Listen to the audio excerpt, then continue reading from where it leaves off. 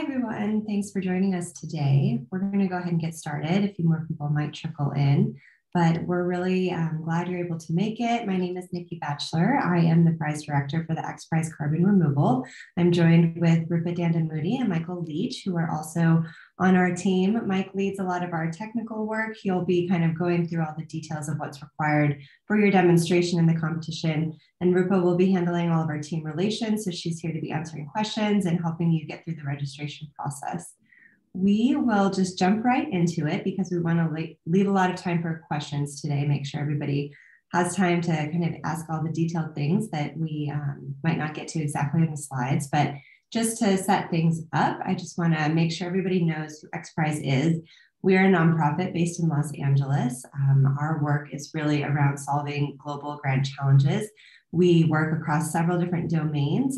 This team here has actually been with XPRIZE for a handful of years. We've all worked on the NRG COSIA Carbon XPRIZE together, which we just awarded earlier this year. That was a $20 million competition around carbon utilization. So definitely some overlap with what we're doing now, but we've learned some things and we're going to continue to grow the scope and impact with this new prize. So with that, I think we'll just kind of continue on here. Just to mention quickly, the other domains that XPRIZE works in are exploration, environment, and human equity. So we have a handful of active prizes right now across those domains. If you have any questions, feel free to reach out. You can see all of our competitions on the website. I don't want to dwell on that too much today. And then just for reference, this is kind of just a snapshot of all of the prizes that we have awarded in the past to date. How many have been launched, how many prizes we have in development, and all the cumulative prize purses that we're handling. So you'll see that this is definitely the largest competition we've ever run. We're very excited to have this size prize purse to incentivize new innovation around carbon removal. So we'll just kind of go into the details of the competition here. Just the high level, what we're trying to do is increase the supply, really, of new carbon removal solutions. We want, through the competition, to leverage that platform to demonstrate the viability of new, durable, low-cost, scalable, sustainable carbon removal solutions. That's a mouthful, but we're going to dig into what all of those words mean specifically and the criteria in a few slides. And then at a high level, here is the timeline that we're talking about for the competition. So it's a 4-year prize. We are really trying to hit the ground running, though. You'll see that we are trying to give out the first $20 million in the first year. That's pretty significant for XPRIZE. We have done milestone awards in the past, but the dollar value here is definitely much higher. We are trying to make sure we can get some seed funding out into the field for teams who have really promising ideas so that they have some capital to get started on demonstrating their ideas. So you'll see that we have kind of 2 different milestone points here. The first one is around our student awards. So we are accepting registrations for student-based teams, and we will be giving away up to $5 million in student awards this fall. And then next spring, we will be giving away the rest of the $15 million in milestone awards for the most promising 15 teams. So those will be $1 million awards. And then the rest of the money is saved to the final year of the competition when we complete all of the demonstrations and get to do all the fun stuff around demonstrations and measurement and verification and judging. So we'll go into that in a little bit more detail.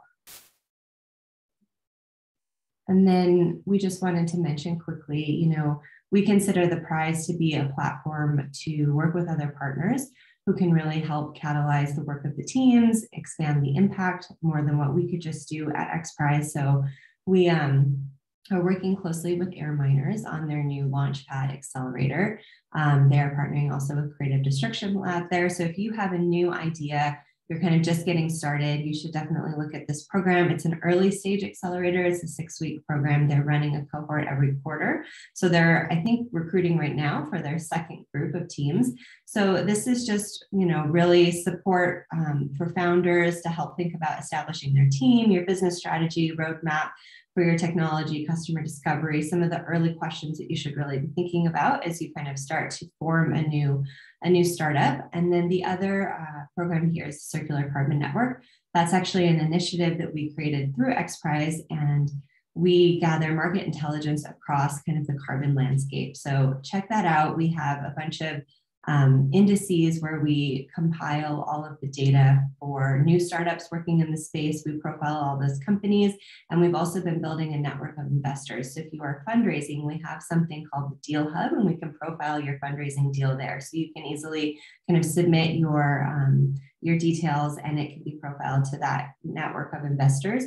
We've added these links and details into the newsletter that goes out to everyone who is registered for the competition on the XPRIZE operations portal. And so if you're getting that newsletter, you can also click these links easily at the bottom of that under the team resources section. And I think with that, I'll hand it over to Mike. Hi, everyone. So I'm going to just spend some time talking in a bit more detail about what you need to do to compete. So like Nikki described, we're all about carbon removal, and we take the demonstration of carbon removal very seriously, but anyone who can show us that they are removing carbon is in scope. We've worked really hard to try and keep this competition as broad as possible. And so the number one rule is that any carbon negative solution that removes CO2 from the air or oceans and sequesters it in a durable way is in scope. Now, we talk about things in terms of these four categories: air, oceans, lands, and rocks, but we're totally open to hybrid ideas, other ideas that maybe nobody's tried before. The field is really open for anyone who can rise to the challenge and remove carbon to come out and compete. So out of scope are things that do not actually remove CO2. So I know there are lots of folks who are interested in addressing other GHGs, greenhouse gases.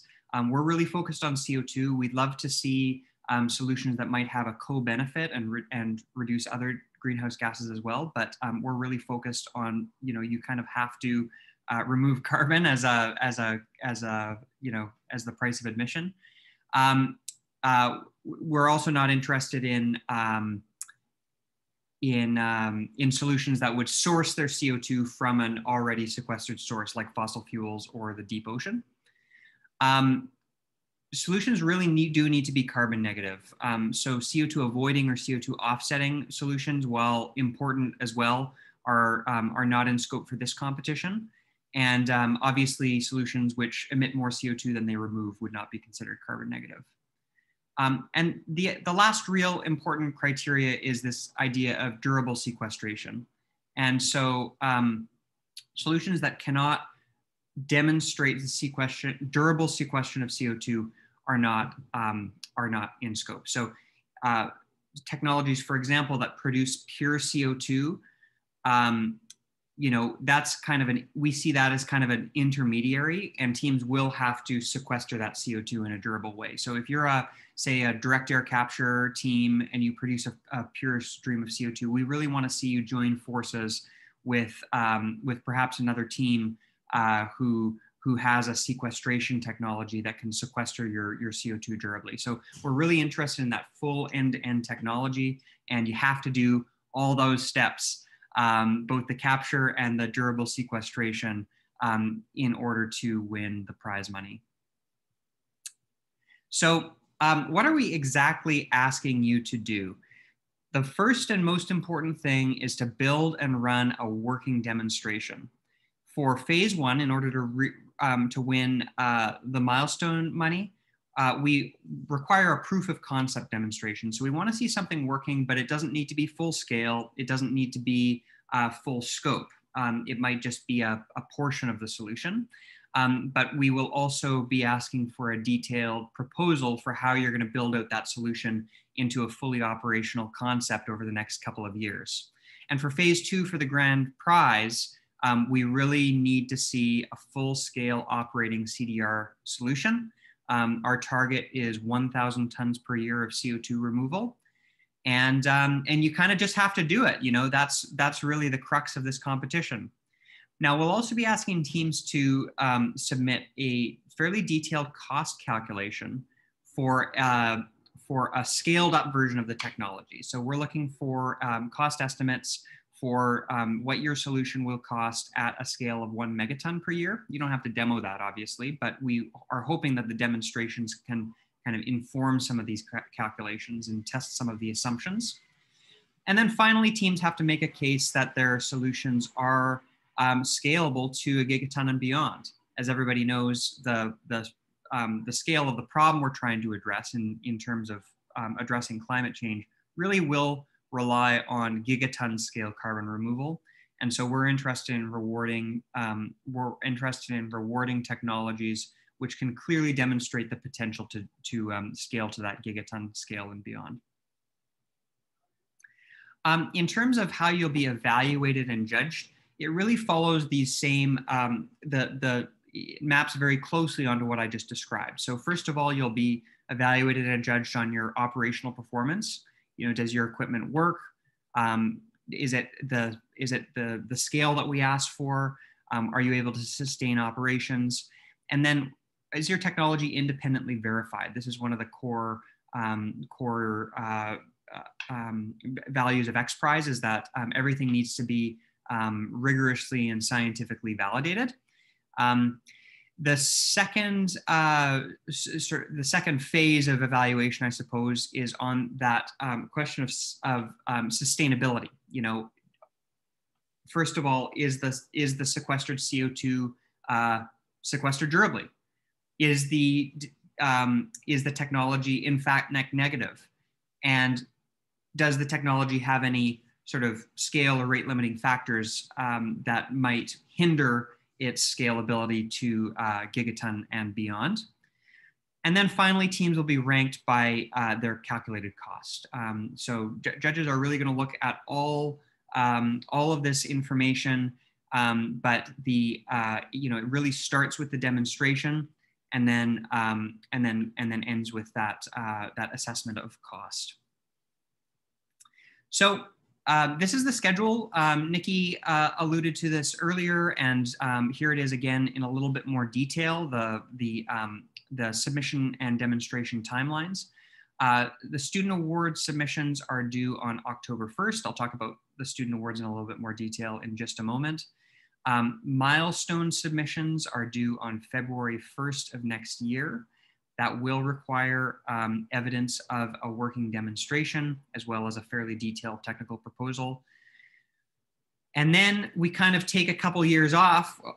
We take a couple years to let you develop your solutions, and we come back in February of 2024 and see what you've accomplished. So by February 2024, we really want to see eligible teams demonstrate carbon removal at a scale of at least 1,000 tons per year, sustaining operations and just doing it. You know, this is not a competition of ideas. This is not a competition of, I will do this in the future. XPRIZEs pay for performance. And in this case, we want to see you actually removing CO2 in a sustainable way. And that leads to the main event. The grand prize submission will be, I should mention that in February 2024, we will be awarding 30 site visits. I guess a couple of key points here. First of all, anyone can apply for site visits in February of 2024. You do not have to have won a milestone in 2022 to do that. So this is an open competition. We're keeping it open for anybody to join at any time. And then in February 2024, we'll be awarding up to 30 site visits. We're going to go into the field and do verification, and those 30 teams will be the ones invited to submit for the grand prize. So there is kind of a cutoff, as it were, in February of 2024, where you need to successfully receive a site visit in order to be considered for the grand prize. So what's next? First of all, if you haven't already, go to our website and read the guidelines. The guidelines are really the key document that describe the competition in detail. They contain lots of details on not just the main competition, but also the student competition. I'll come back to that in a second. We also have a frequently asked questions page on the website that we'd encourage you all to look at. We updated it not too long ago, and it contains a lot of information and answers a lot of the most common questions that we receive from folks. Next, if you haven't already, register on POP. And Rupa is going to talk about what POP is. It's our online registration portal. You only need to do this once, even though our competition has several phases. Once you're in, you're in. If you haven't done already, we'd encourage you to register. Tell us a little bit about yourself and your team and what you guys intend to accomplish over the next few years. And once you're in, you're in. We will be issuing submission templates for the student competition and phase 1 milestone submissions later this summer. So we're just working on that, and those submissions will be due by their respective due dates in October of this year and February of next year. And those submissions will be uploaded to POP. So the same portal where you go to register is where those submissions will eventually be sent to. And then demonstrate the key component of your CDR solution this year and a fully operational solution by 2024. It's really as simple as that. We do not have any other milestones or requirements. It's really up to you to hit the ground running, build a team, raise money, get your technologies off the ground. So start developing your solutions. It's really don't delay. And certainly don't wait for us to tell you what to do, because the XPRIZE is really just about letting the world go to work against these hard problems. Okay, so I'll just spend a couple of minutes talking about the student competition, and this is something we're really excited about. When we designed the student competition, we really wanted to accomplish two things. We wanted to put some money into the field early and seed some early stage ideas, but we really wanted to also sort of supercharge the young people in the world and focus young talent on this problem. And so the student teams are, our definition of student teams are fairly broad. They might be formed out of existing research groups. They might be student clubs on any campus. They may also be independently incorporated. So you don't necessarily need to be, operating within the confines of a school. But we do want student teams to be led by students and majority students.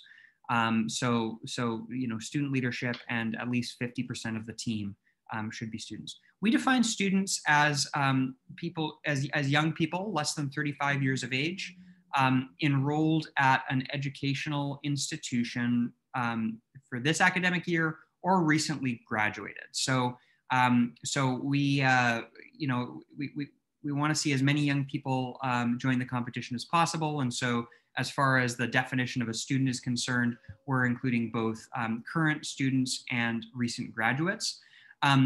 Very young people can apply too. If you're under 18, you need to get sign off from a parent or guardian when you register. But even folks in grade school could apply for this funding if you guys like.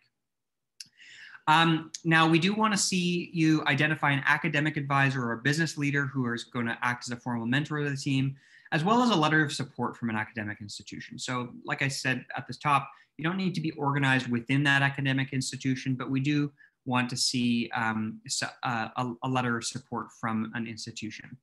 So that's really how we think about eligibility for the student awards. We have $5 million available for students, and that includes awards for both competing in XPRIZE carbon removal. We have awards up to $250,000 for proposals to develop CDR solutions to compete in the prize. And we are also interested in funding development of measurement, reporting, and verification technologies. So if you work on a research team, for example, and you're developing, say, a really hot soil monitoring device, or you're developing a really excellent new sort of software algorithm for calculating some bigger and better way of calculating calculating carbon effects or something like that. We really want to see those kinds of proposals as well. We have awards up to $100,000 for teams developing those kinds of technologies. And proposals are due on October 1st. So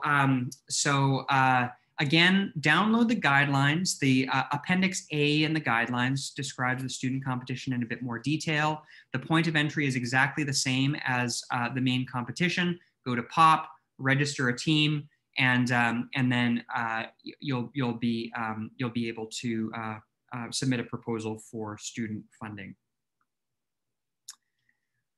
How to register? Visit our website, xprize.org/carbon removal. We hope to see you all there.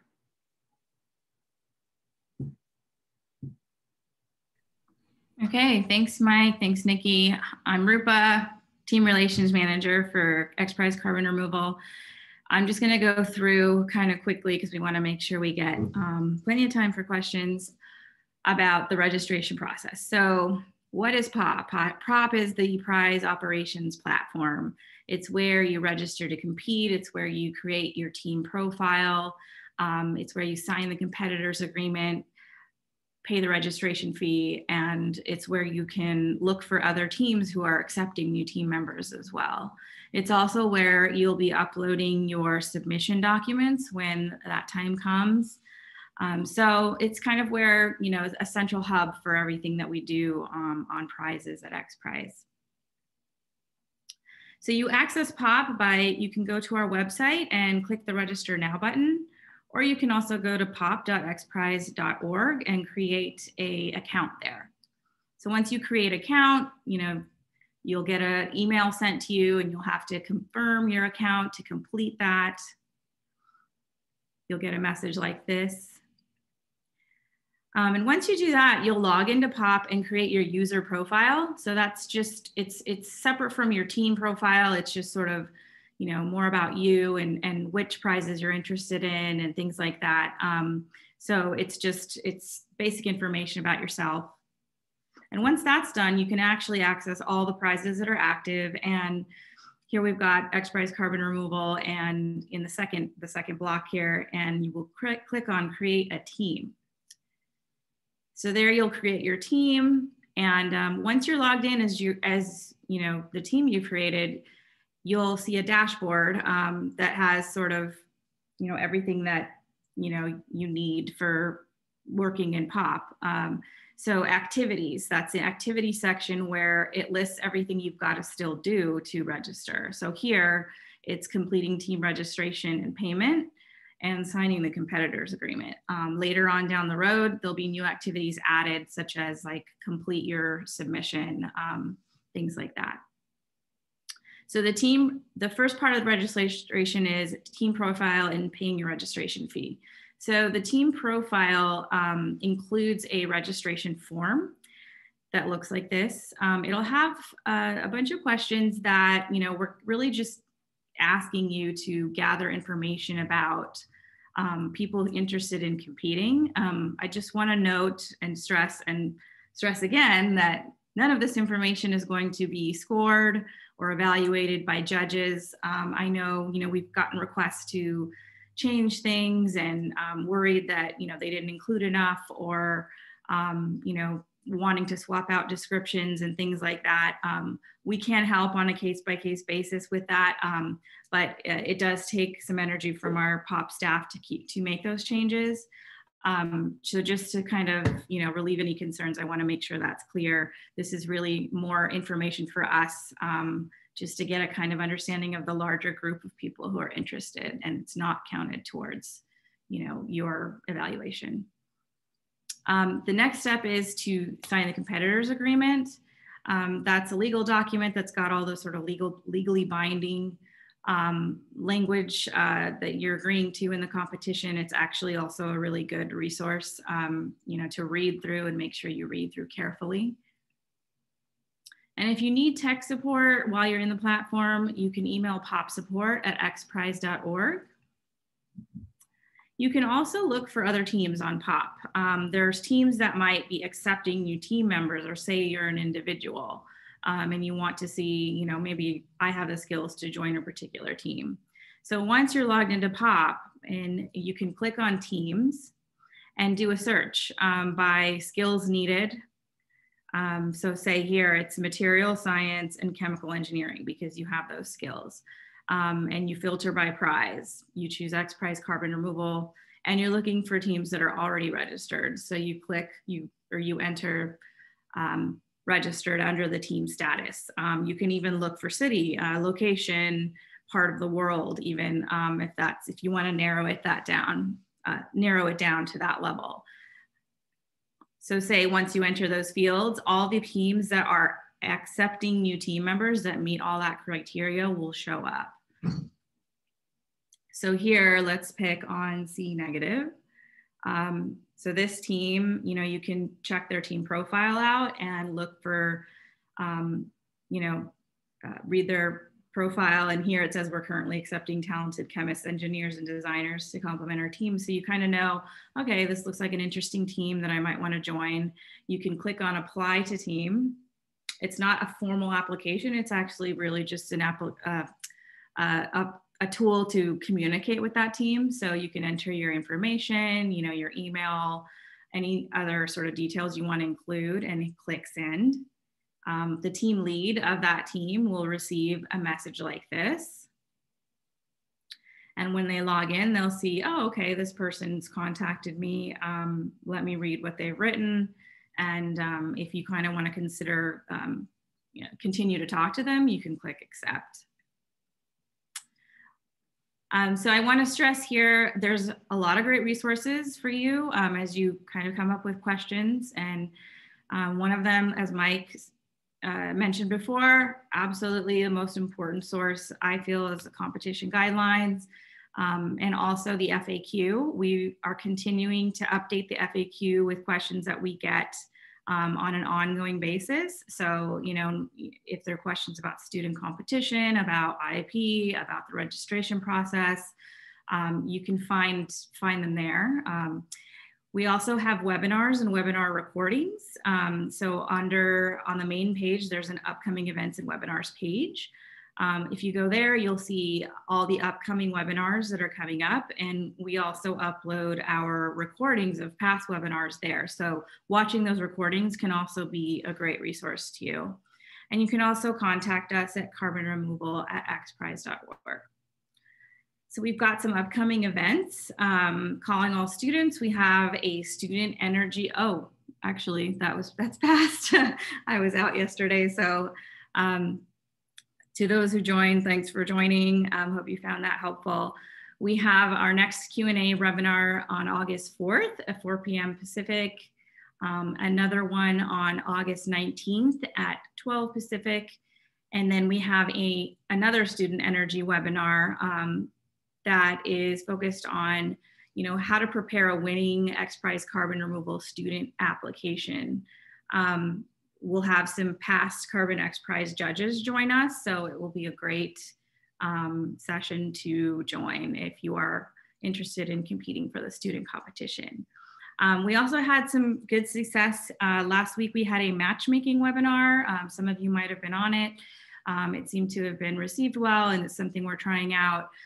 So we would like to kind of hold those regularly, and we haven't set the date yet, but we're considering mid-August. So you should be hearing about that in some of our upcoming webinars and newsletters. So lastly, you know, for substantive questions about the competition, carbonremoval@xprize.org is a great first stop. And for tech support, you can always reach out through popsupport@xprize.org. So now we'll get into Q&A.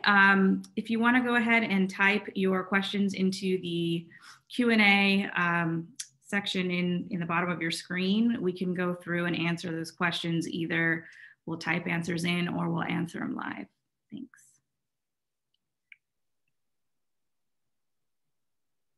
So the first couple of questions here, some good questions from the audience here. So thank you, keep them coming.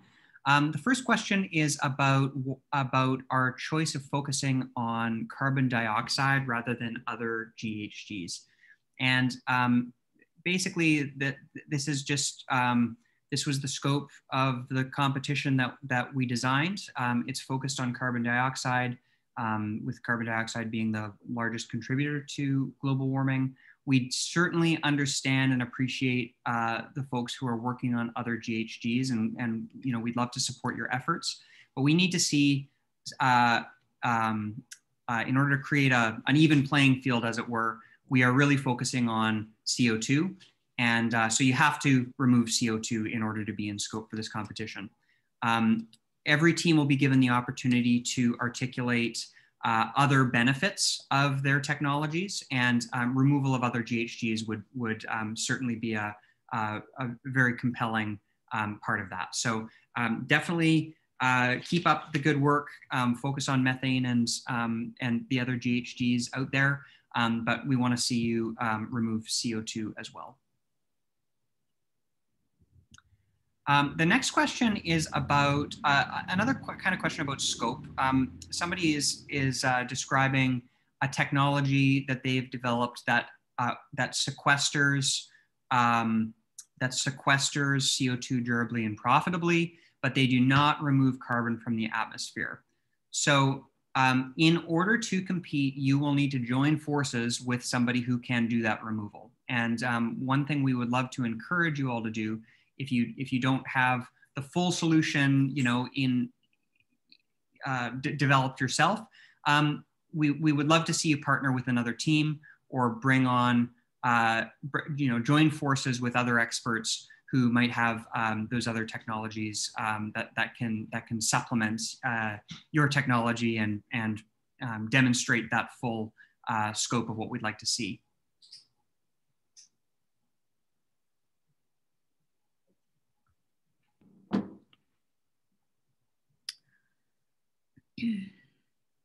So the next question is about how do you sign up for the newsletter? Rupa, do you want to take that one? Sure. If you signed up in POP as someone interested in carbon removal, as a user, or if you have a team profile, the person that signed up with their email, that is who the newsletter is going to. That's sort of how we export our lists. If for some reason you are still not receiving the newsletter, please let us know. In the subject line, say, I'm not receiving the newsletter. We get a lot of requests through our email and through POP. So if it can stand out, that'd be great. And those will need to be manually added. So yeah, if you're not getting it for some reason, please let us know.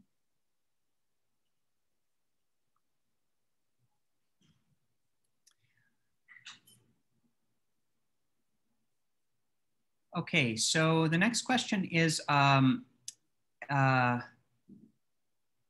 says the rules prohibit making fuels from carbon dioxide. The rules also restrict the oceans to only the sunlight layer.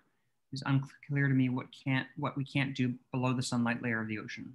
As an example, hydrate of methane can be crystallized and stored in the deep ocean. However, this would be the creation of methane to a fuel. Okay, so there's a couple of questions in here. So,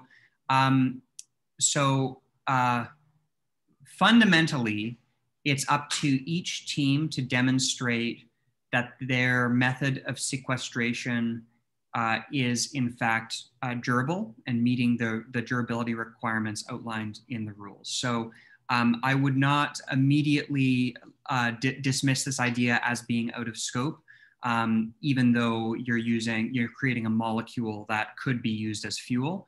What we want to do is ensure that there is a very low or very limited risk of re-emission after the carbon has been sequestered. So I would not write that off as being out of scope.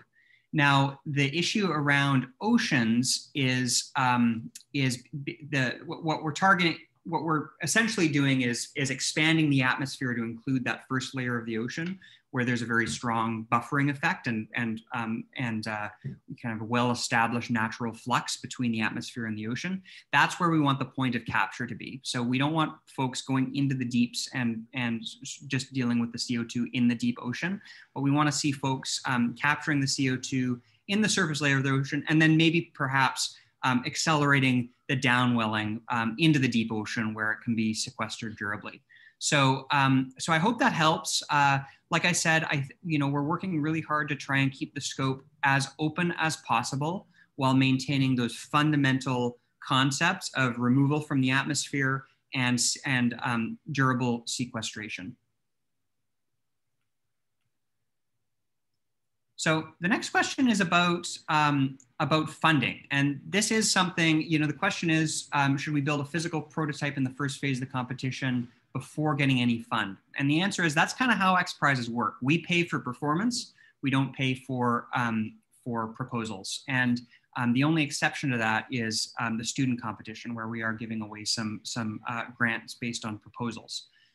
But for everyone else, you are kind of responsible for going out and fundraising and gathering whatever resources you need to finance your prototype, and we will rain money on the best ones. That's really what we're here to do.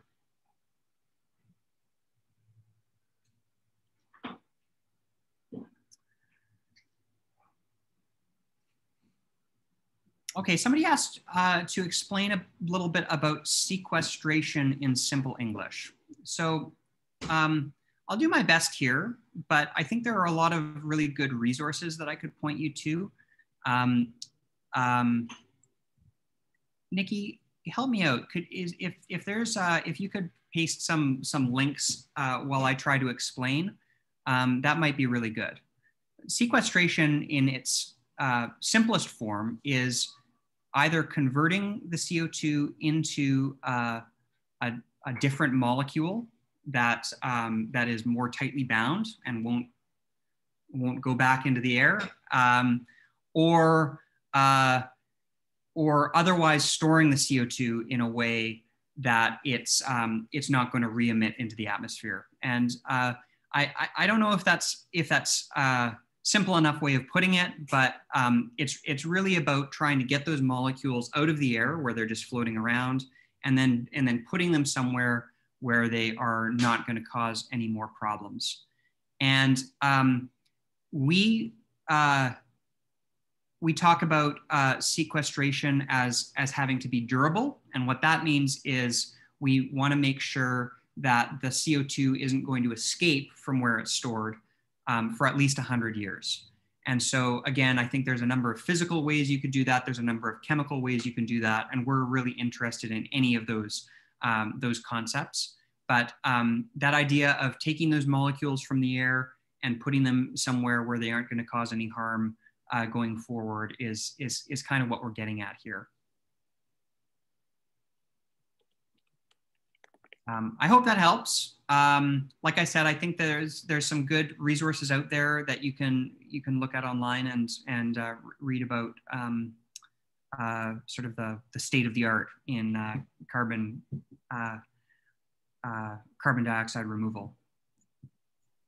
I put a link to the CDR Primer website, which is a new resource that came out in the last year, and it's great. It gives you really a deep dive into carbon removal and all its different forms and pathways. So definitely take a look at that if you are new to the space. Yeah, that's great. Thanks, Nikki. So somebody asks, can we use the XPRIZE logos?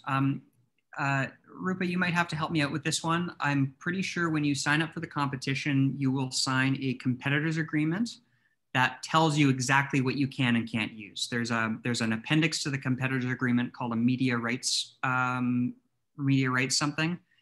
And, yeah. And that kind of like tells you exactly what you can and can't do. Rupa, do you want to expand on that? Yeah, that's right. So read that section in the competitors agreement. That's what I meant about the competitor agreement being a really good resource for questions that might come up as well. Also, when you're a fully registered team, you'll receive a welcome email that includes a toolkit that includes some guidance on how to use the logos, what format, that sort of thing, and you know, when and how you can use them. So yeah.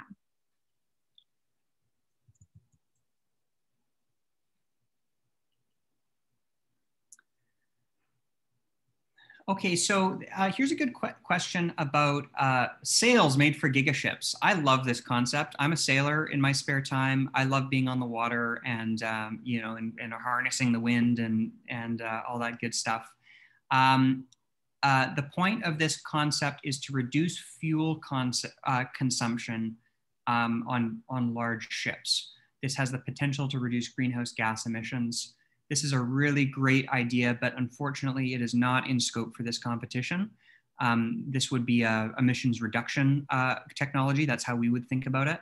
And unless you are somehow building into the system a way of actually removing CO2 molecules from the air as you're going along, this would not be in scope.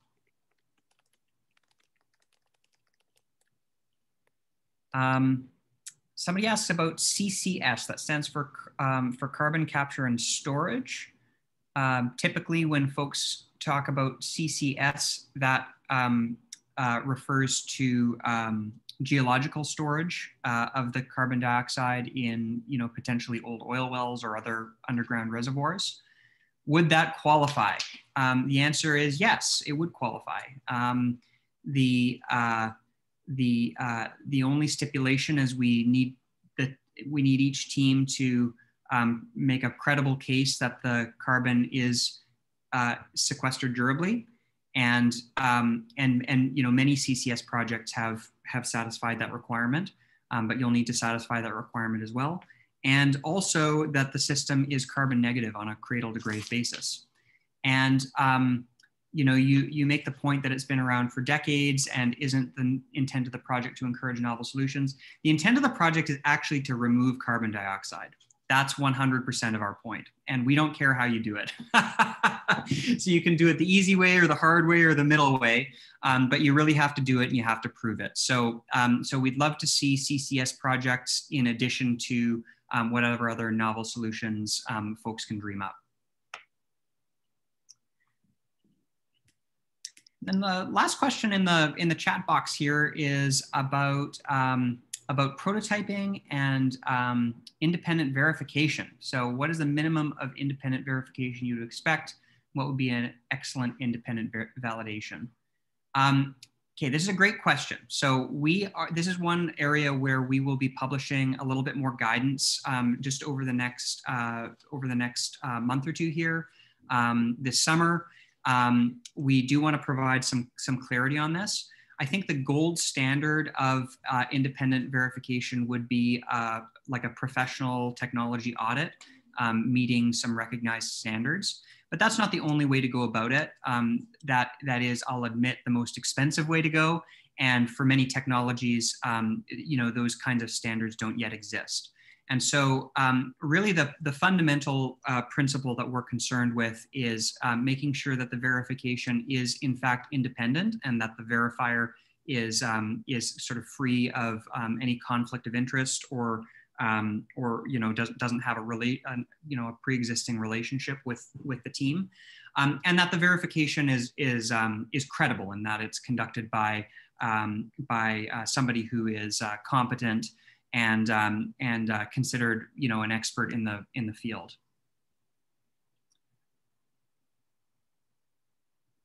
So I guess the direct answer to the question is, I think what you've described is probably along the right track.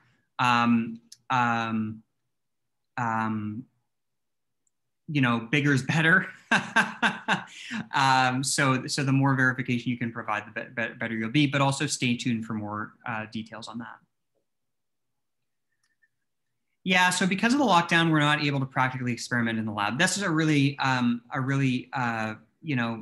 good point. We live in a very strange world right now.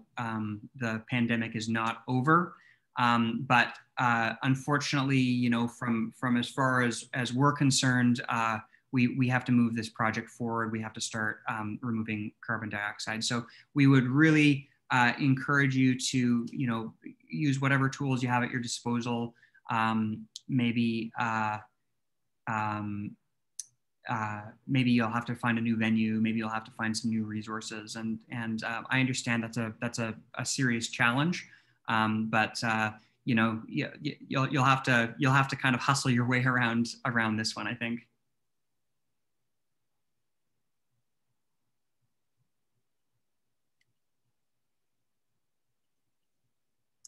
So I mean, the last question is about removal of carbon dioxide versus other GHGs. So we're just focused on CO2. That's just the way it is. So Chris, I appreciate all of your questions, but this is the scope of this project, and the award money will be directed towards carbon dioxide removal.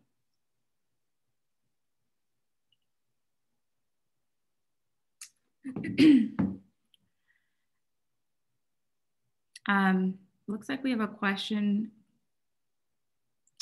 Oh yeah, do teams get brownie points for the extent of carbon negativity? Well, I think the answer is yes, in the sense that the more carbon negative you are, the easier it will be to hit that 1,000 ton per year. The 1,000 tons per year is on a net basis. So certainly the extent of carbon negativity is an important factor. When we say tons of CO2, we're talking tons of CO2, pardon me. But just to answer your question.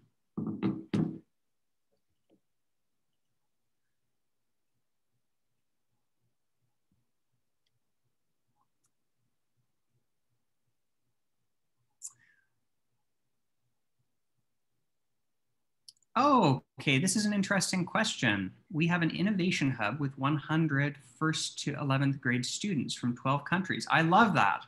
This is just what we want to see. They're currently collaborating on 6 different solutions. Can they submit the 6 solutions in one portfolio, then based on judges, vote, continue to work on one of the solutions? Great question. Nikki, Rupa, what do you guys think about this? I mean, I'll just say from my perspective, you know, we don't have any restriction on the number of submissions that you can put in. Each team, for student team, the registration fee is only $25. So you could register 6 teams, and hopefully that's not too heavy of a burden. But Nikki, what do you think would be the best approach here? Yeah, I think that's right.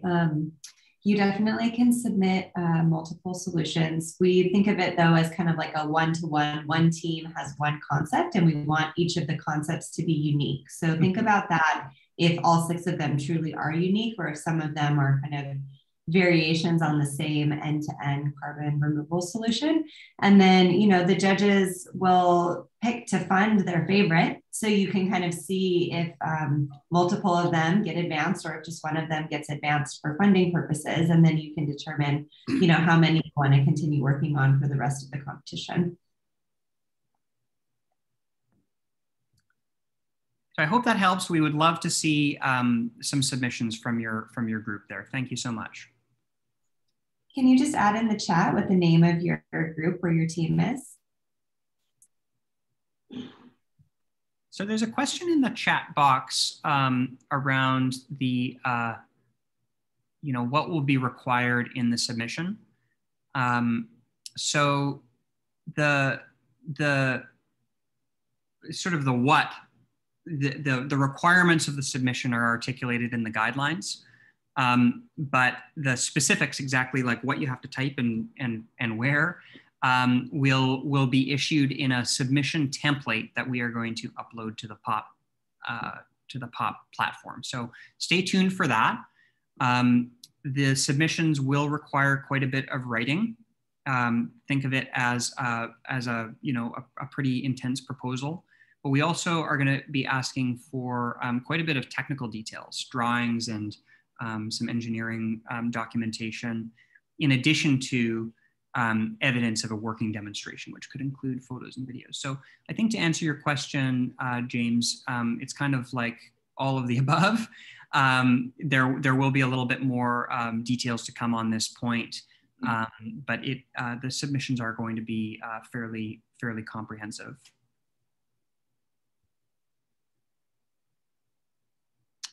Would a project that makes only biochar qualify? As long as you can demonstrate that your system is carbon negative and that that the carbon will not be re-emitted and that it will be durably sequestered, then yes, but certainly biochar processes qualify. But it won't be enough just to produce biochar. You have to demonstrate the whole system and prove that you are in fact removing carbon in a net negative way and in a durable way. Yeah, good question. We have a question from Chris in the chat. Respectfully, the intention of the project is to remove carbon, not carbon dioxide. This was done during the NRG COSIA Carbon XPRIZE. As you know, how's this prize different if you only focus on CO2? Yeah, I think I've answered this one already. So we're focused on carbon dioxide here. That's the scope where the funding is for carbon dioxide removal, and that's it. I don't think we can get into a debate at this time. We certainly appreciate and respect all the good work that's going into other greenhouse gas mitigation, but we're focused on carbon dioxide here. Thanks. Question from Keith: can a submission be completely audio and visual? Say a Camtasia presentation, assuming all technical data is presented. That's an interesting question. I've never had that question before. I don't know what Camtasia is, but I think the answer is no. I mean, there will be an opportunity. Typically our submissions are sort of multimedia in nature. We give teams an opportunity to upload photos and video, but we will need to see written. There will be a written aspect of the submission. Yeah. So I mean, hopefully both. Hopefully both.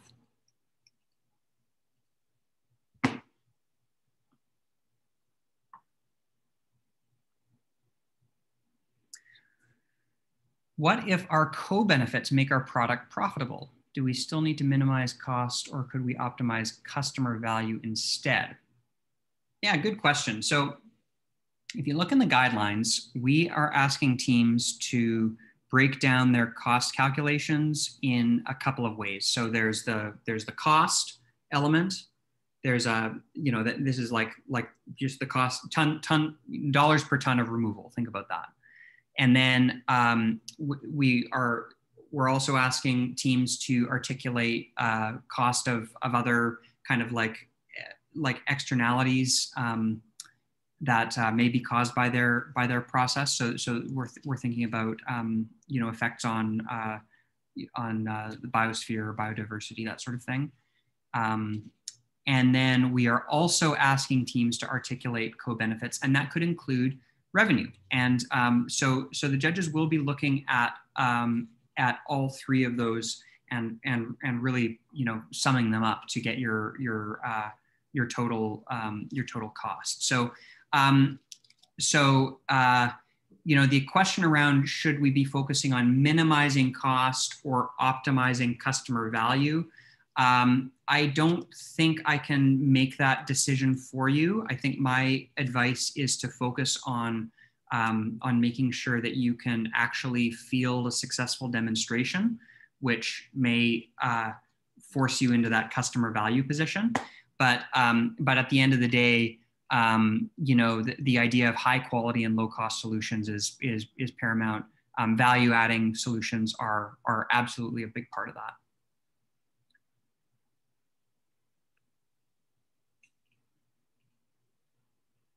If you have multiple ways to sequester CO2, do you need multiple entries? So our assumption was, I mean, Nikki mentioned this in answer to a previous question.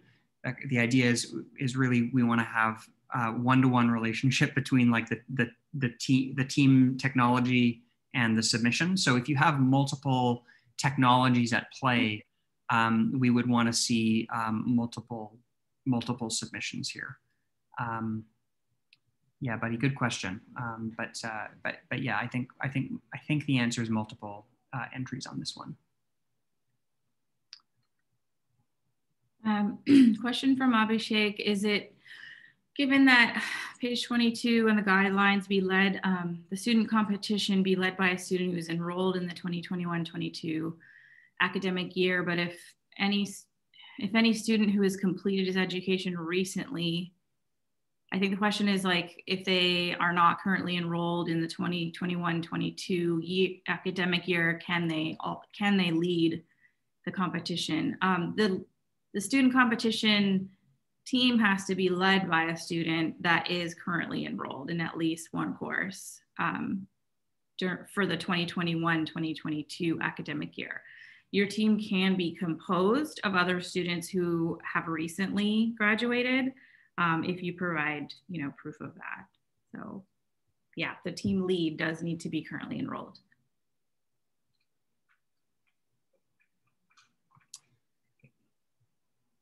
Does CCS and enhanced oil recovery projects qualify? This is a tricky question. I know that enhanced oil recovery is it's a hot button topic in the field here.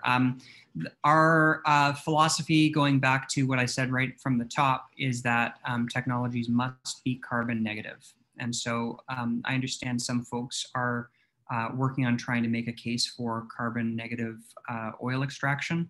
I haven't seen any definitive proof that that this is the case. I would not say that you are out of scope right away, but I will say that technologies that exploit and actually produce other carbon sources are going to be scrutinized very very closely by the judges. So. So definitely sharpen your pencil and make sure you can make a good case here.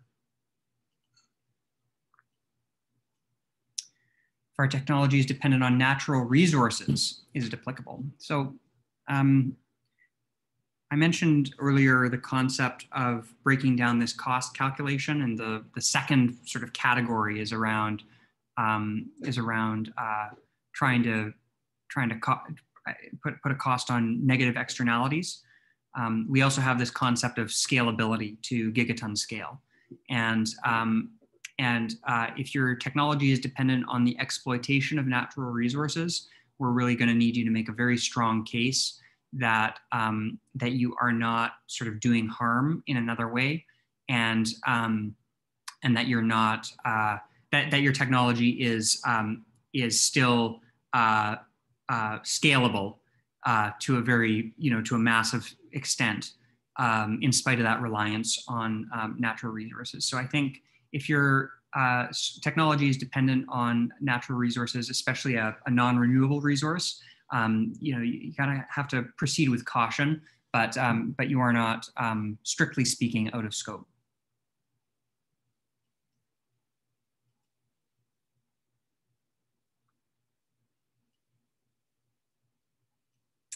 Yeah, so here's a question about sort of that idea of like doing other things besides CO2. The main goal is to remove CO2, but when we build the project idea and design the solution, should the project be only removing CO2, or can it do other things to help the environment? It can do whatever you want it to, as long as it removes CO2, and anything else that your technology does would, I should say that's beneficial, would be considered a benefit. So I think we're definitely open to those kinds of solutions.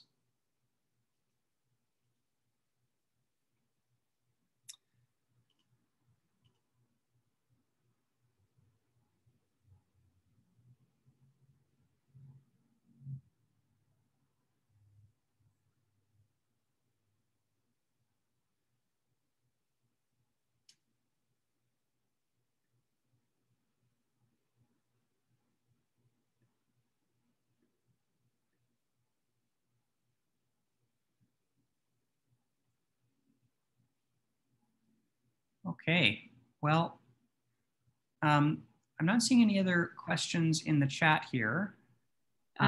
There are a few questions, I think, in the comment box, but if you could retype them in the Q&A box, I think we'd appreciate that. We do have a question From Nan in the, sorry if I'm mispronouncing, in the chat, or sorry, Q&A. Can you please provide some clarification on the criteria relative to the amount of CO2 in tons per year to be removed from the oceans? As the greenhouse effect is concerned with CO2 in the atmosphere, removing 1 ton of CO2 from the ocean surface layer will be equivalent to removing only 150 ton of CO2 per year from the atmosphere. 150 is the partition coefficient between the ocean surface layer CO2 and the air CO2 during gas liquid phase exchange. Would it be fair and more correct to request much more CO2 to be removed from the ocean surface layer than from the atmosphere? This is a great question. The answer is you know, as far as we're concerned, a ton is a ton, and if you think it's easier to capture from either the ocean or the air, then you could consider that a competitive advantage. But the requirements will be the same for all teams. So so respectfully, you know, best of luck, and I think I appreciate what you're saying, but we're keeping that requirement constant across all teams.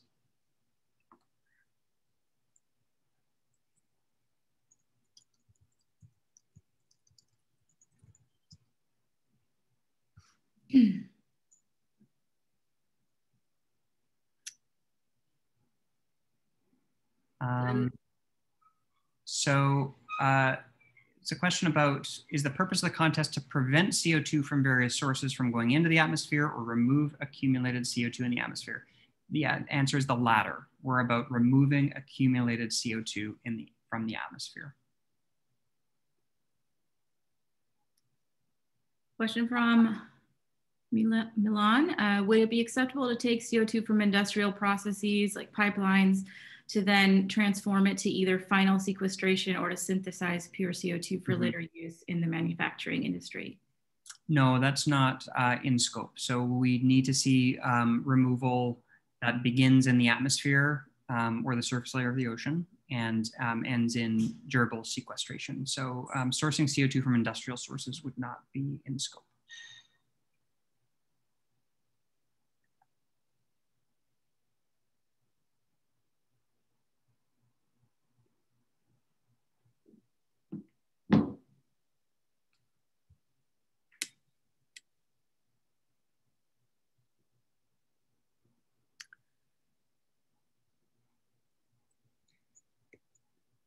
Okay, well, I think we're out of time and we're out of questions. I'm sure there's more questions in the room, but we are at the top of the hour, so let's call it there. What's next, Rupa? Yeah, I think the next webinar is going to be on August 4th. So that'll be our next Q&A webinar coming up. So we'll see you all then, and we'll be posting the recording of this webinar on our events page on our website. So hope to see you for the next one. Thanks for coming.